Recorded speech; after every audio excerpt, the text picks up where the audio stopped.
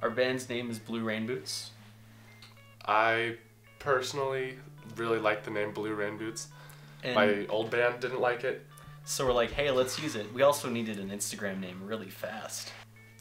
We've been a band for 3 about months? 3-ish months. With a couple of, pauses in between. We have a lot of jazz inspiration. Rip Momney.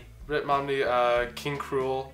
Yeah. Alabama Shakes. Mm-hmm. Those are some big inspirations. A really good moment was when we first found out we had a concert at Kilby Court. It was just like out of nowhere. It's like, whoa, this is actually happening. I mean, it's a thing now. It was a crazy feeling. We didn't really meet. We just knew each other's names. And Mutual friends, kind of, and then it's like, hey, you do music? Whoa, me too. Yeah, so we just started playing together and it formed into something larger.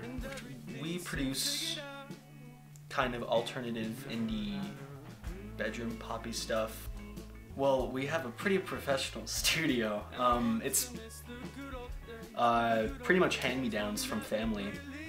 We're very lucky to have it. Most of it is digital, but we have the option to use tape recorders or just vintage stuff. We use a weird hacked 80s software called T-Rex. It's kind of lowbrow, but it works perfect. I think we sound okay when we're recording. Our first live performance is October 22nd at Kilby Court.